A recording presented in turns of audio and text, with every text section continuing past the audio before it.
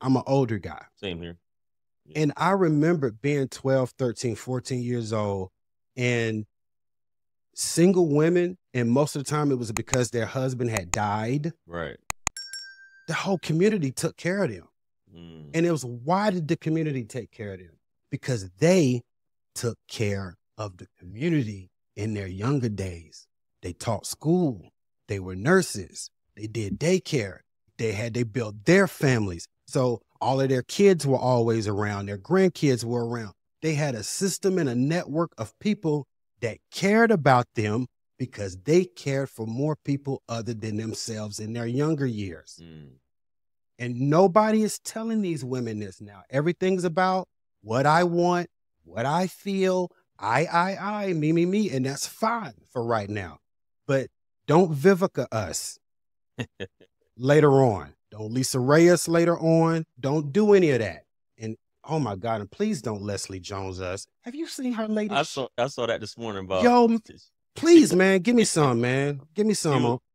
If we're talking about the same thing, I saw something today saying that she's tired of taking care of men. Yeah. She's as far as dating and being trash, she's tired of that. But what she has to understand is, ladies, if you're not that good of a looker, or if you're a low-hanging fruit, and I hate to say, I talk about my BBWs. I love my BBWs, but a lot of BBWs tend to have lower self-esteem. They tend to be low-hanging fruit, and they tend to lead with their money or assets that they may be able to provide a man as a shortcut, for lack of a better term. Instead of me working on myself physically, I'm just going to buy a man or pay for a man. In the case of Leslie Jones, she's a wealthy woman. She's not that, no offense, no matter how much makeup, really. And she's a tall woman. She's a big woman. And she's not a petite woman at all.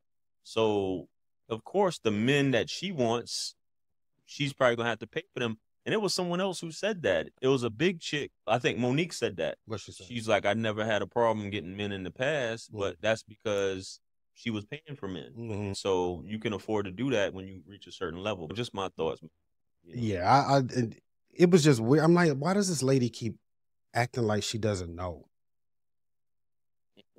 She older than us. Yeah, for right? sure. Yeah. So I've been in my body half a century in a couple of months, right? I know it. It's skinny, right? I know what it is. This lady's like 56, 57 years old. She don't know what it is she inside of. All of us know our making models. For sure. Okay.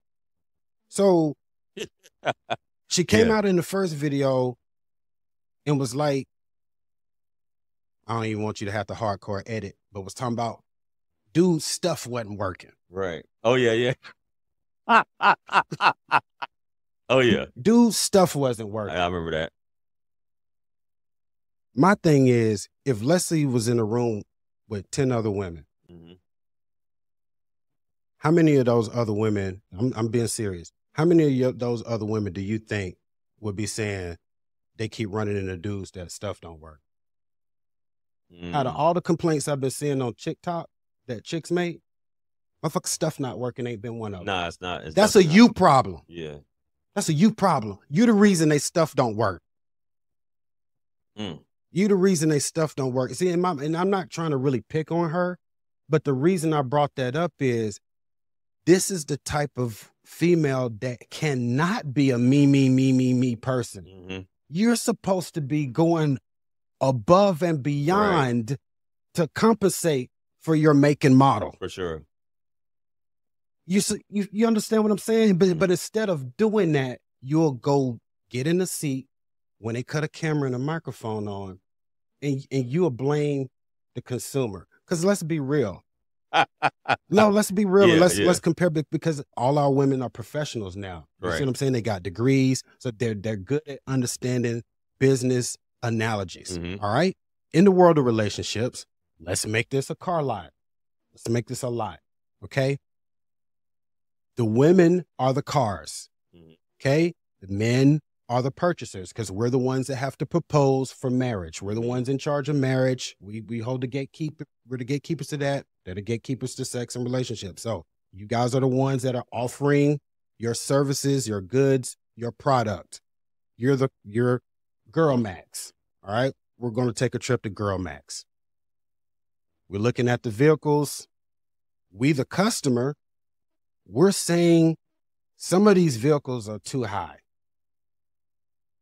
Well, at a regular car lot, what happens when the customers keep coming in and they're like, I don't really like these vehicles over here because I think they're too expensive. The mileage is high. It's dinged up a little bit, blah, blah, blah, blah, blah. What happens after about 3 or 4 weeks on that car lot? They mark the damn car down. Not on Girl Max. When you go to Girl Max and the consumers say, this mileage is a little bit high. It's 3 kids on this one. It's dinged up. It's about 225 and only 5.3. I think it's a little bit high. Customer, you stupid. The price is what it is. What happened to the customer is always right. The customer is always wrong when you go to Girl Max. Always wrong. You're absolutely right. Always but wrong. Then they wonder why all of the makes and models are still sitting there. It's the lot that cannot move any inventory. The SUV sitting over there. And the problem is every one of these cars are luxury.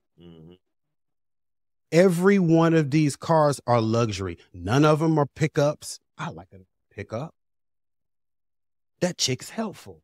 She help you bring stuff. She's got horsepower. If you lacking a little bit, she got horsepower. Nope, everybody's a BMW.